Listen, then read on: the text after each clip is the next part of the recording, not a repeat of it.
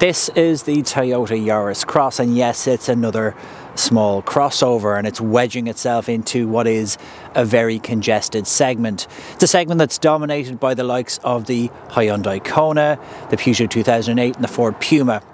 So should we care? Well, yes, we should, because it's a Toyota and you guys love Toyota here in Ireland.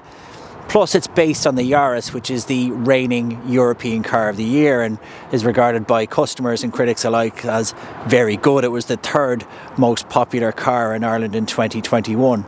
So is this any good, and is there a point to it? Let's find out. So what is the point of turning the little Yaris into a crossover? Well, the fact is that you guys love small crossovers. In Ireland, that segment is skyrocketing, with nearly every major brand introducing an entrant over the last couple of years. Plus, it's not just about the young, affluent urbanites that the marketing folk covet. Cars like this are great for an older audience too. If your back isn't so good, if your hips are a bit creaky, these cars are really easy to get in and out of because of the higher access point. So what are the similarities and differences between the Yaris Cross and the regular Yaris? Well, it sits on the Yaris platform, so obviously the wheelbase is the same, but it is taller, it is longer, and it also sits that little bit higher, about 25 millimeters higher.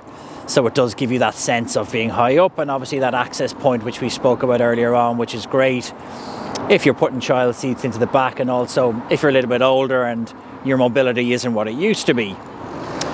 In terms of styling, there is the essence of Yaris in the styling throughout, especially at the front in terms of the lights, and obviously at the rear styling of the Yaris Cross. It's very similar to the Yaris as well, but there's quite an essence of Toyota's larger SUVs in this, in particular the RAV4. When you look at the grille, it's quite reminiscent of the RAV4.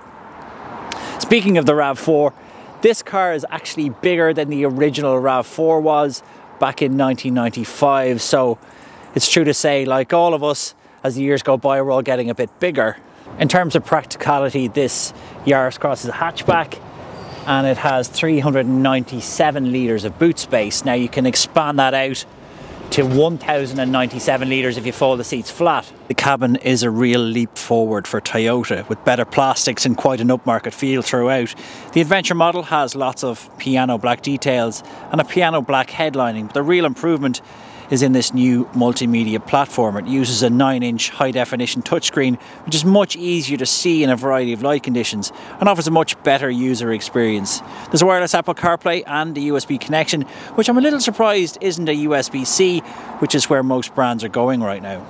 Under here, under the bonnet, you'll find a 1.5 litre petrol engine, putting out 116 horsepower and 120 newton meters of torque. But this, of course, is a hybrid, so you do have a small battery helping with fuel economy, and in this car it does a very good job at that. Fuel economy is very good in this, and over the course of our week, even with the tiddly fuel tank in this, the needle was really stubborn to move.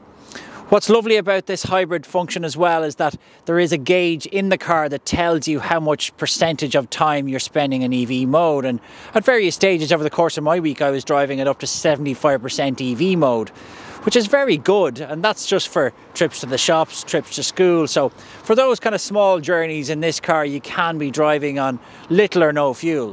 So what is the Yaris Cross like to drive? Well, there's good and there's bad. Firstly, the driving position is very good. You sit nice and high and upright. The controls are very well laid out. But there is that CVT gearbox. It is just unusual. It hunts around for gears, and I'm not sure if you can hear it, but when you put your foot down, it does that. It does that kind of high rev, which makes people outside think that you don't know how to drive. But overall, this is a quiet car. It's really good on fuel. That hybrid system works well. I do like that gauge which tells you how much percentage of time you're spending in EV mode. There is that gamification which comes into play, because you start getting into it, you start wanting to improve your score. Certainly I do anyway. So overall, it's a nice place to be. I do like it. The Yaris Cross starts from €27,280. This Adventure grade, which is a very high spec model, costs from €34,140. You can spend even more than that if you want all-wheel drive, which is over €37,000. You wouldn't necessarily see the point in that. This is a good specification. We particularly like the head-up display and the styling. Those 18-inch alloy wheels are very smart, but if you didn't want to spend quite that much money, you could probably go for the Sol version, which is around €33,000 and has most of the specification of this model.